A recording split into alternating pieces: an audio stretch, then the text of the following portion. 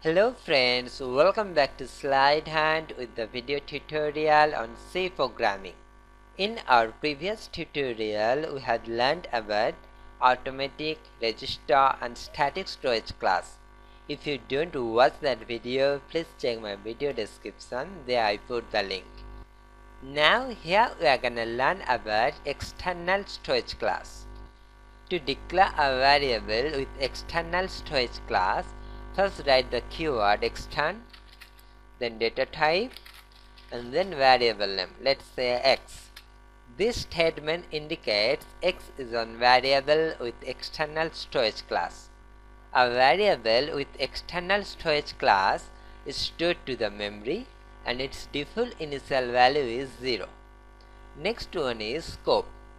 The scope of the variable with external storage class is global.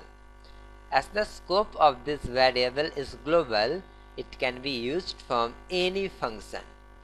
This is the declaration of the variable with external storage class. Now I'm gonna define it.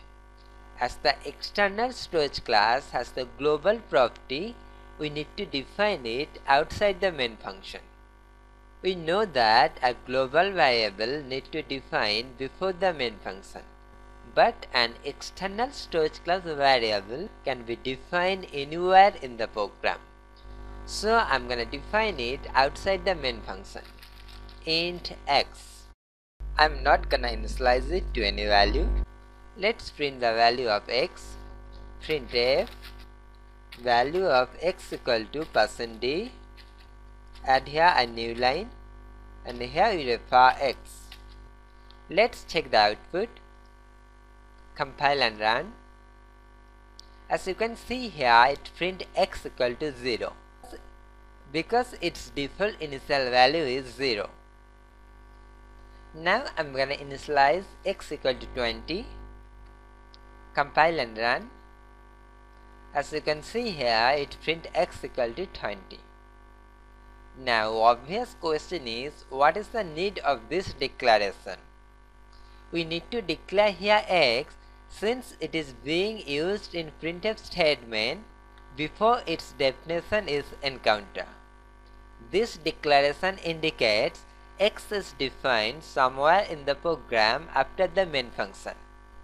But if we define x before the main function, then we no need to use this statement.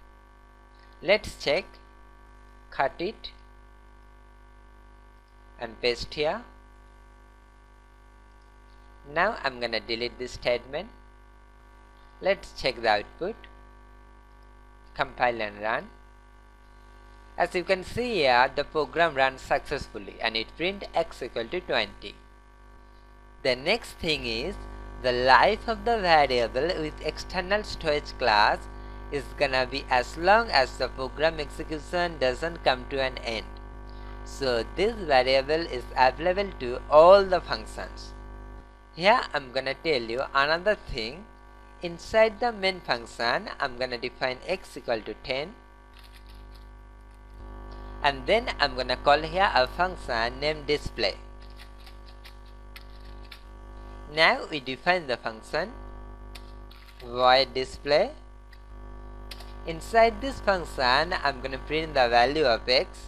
Printf value of x in display function equal to %d, and here we refer x. Here x is defined at two places, one inside the main function and one outside the main function. When the controller reads the printf statement in main function, which x gets printed. Whenever such a conflict arises, it's the local variable gets preference over the global variables. So this printf statement will print x equal to 10. Let's check it. Compile and run. As you can see here, it print x equal to 10. And then it print value of x in display function 20. When display function is called and controller reaches here, this printf statement will print x equal to 20 because this x is global variable. So this was our storage classes in C. Let's see a quick recap of 4 storage classes. Here are the 4 storage classes: automatic, register, static and external. And these are the properties of the storage classes. First property is storage. Automatic storage class variable is stored to the memory. Register storage class variable is stored to the CPU register, and static and external storage class variable is stored to the memory. Next property is default initial value. For automatic and register storage class, default initial value is garbage value, and for static and external storage class variable, default initial value is 0. Next property is scope. For automatic, register and static storage class variable, it is local to the block in which the variable is defined, and for external storage class variable, the scope is global. Next is lifetime. For automatic and register storage class, till the control remains within the block in which the variable is defined. For static storage class, the value of the variable passes between different function calls, and for external storage class, as long as the program execution doesn't come to an end. This is it. Hope you understand. If you like this video, please share it and click on the like button on YouTube. Thank you for watching. Get in touch with us. Visit us on YouTube at youtube.com/SlideHunt. Join us on Facebook at facebook.com/SlideHunt. Follow us on Twitter and Google Plus also.